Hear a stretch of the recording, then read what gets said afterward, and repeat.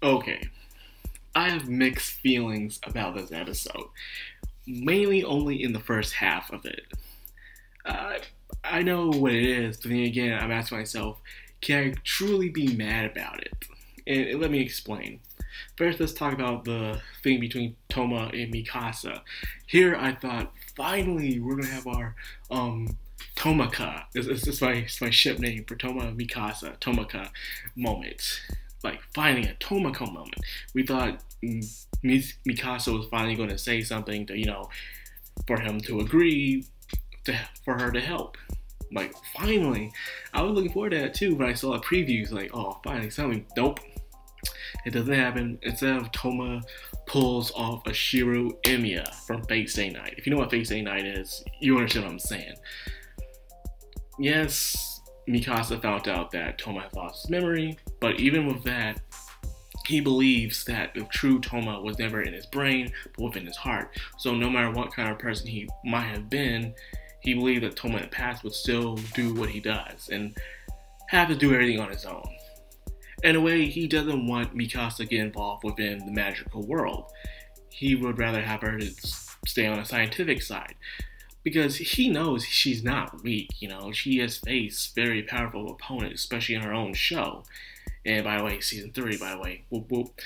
But he believes he don't want her to get too caught up in the corruption of the magical world, because it'll get her involved in some sort of way.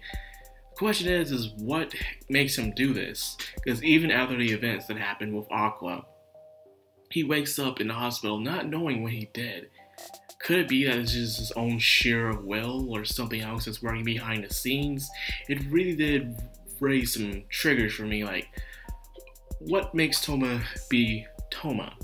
Yes, a lot of main characters do this where they believe they have to do everything on their own, but Toma wasn't doing it on his own. He just knew that Mikasa shouldn't have been there, and that's point blank in it. So the more I thought about it, the more like, you have a point. So I was just angry because I didn't get my Tomoko moment, which I have been praying for. So probably somewhere down the line, this is the last season, and unless they decide to do the grand finale as a movie, who knows? But who knows? We'll probably get a Tomoko moment someday down the line, a really good one. That's all I want. Please let me have it. On the other hand, talking about the church versus Aqua of the rear, the climax it felt cheesy. It felt really cheesy. The priest of the Far East, despite everything how strong she was no match for a man who had so much power and talent. But he was just a man born of talent, so he probably never knew what defeat was.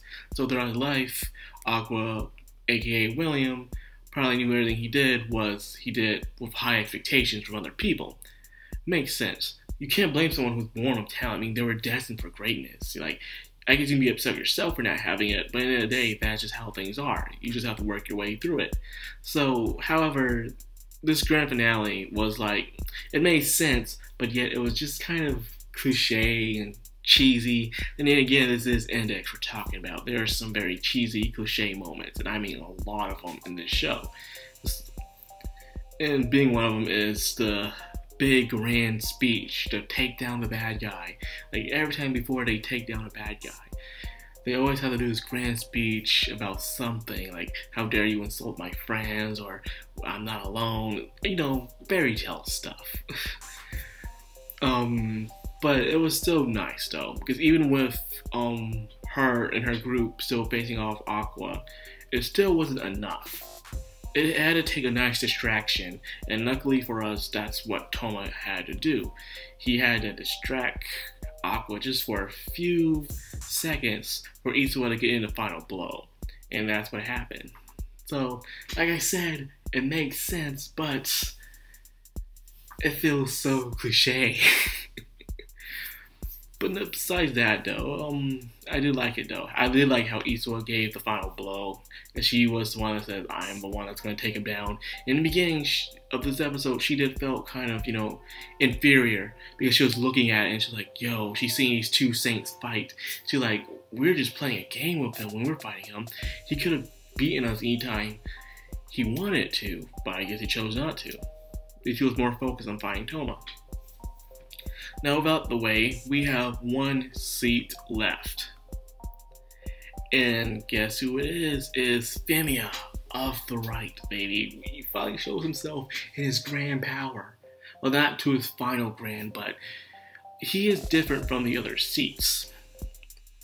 He is not interested in what's going on in Webcomic City, but instead he is looking towards England, and he wants the library. And we all know what that means. But what is it in England he truly desires to awaken the true power of Michael's right hand, the hand of miracles? So, some of you might be thinking who are anime-only watchers, and I am myself an anime-only watcher. His power seems kind of similar to Toma in a way, doesn't it? You know, right hand, miracles, bad luck. The two colliding together to see what happens. It's pretty interesting. But I'm not going to spoil that much for you. I only read some few things here and there in some chapters that I did sneak a peek at. Not a full glance, but just sneak a little peek at to find out about this character. I am hyped for his next arc and everything. Toma, as for himself, doesn't seem like he's going to have any rest. This dude's going to be on full alert battle mode in order to stop down this corrupted church and their plan of having the power of God bestowing upon them. So like I said, mixed feelings about this episode. I was hoping it would be better in a way, you know. It does feel a little rushed. I will have to say that after hearing that they're pretty much adapting like 11 volumes into one season, it does feel as rush. I will have to admit that. And I'm so pleased, don't get me wrong, I am pleased with what we're getting with Index. You know, I thought we would never get no, I take it back. I knew we would get a season 3. I would say it, but for it to come, I'm grateful. But I was hoping for it to have 4 seasons of Index to cut the work in half so we'll have better pacing. In a way, you know, we're just getting arc after arc. It's like after every 3 episodes, we're jumping into a new arc, just like that.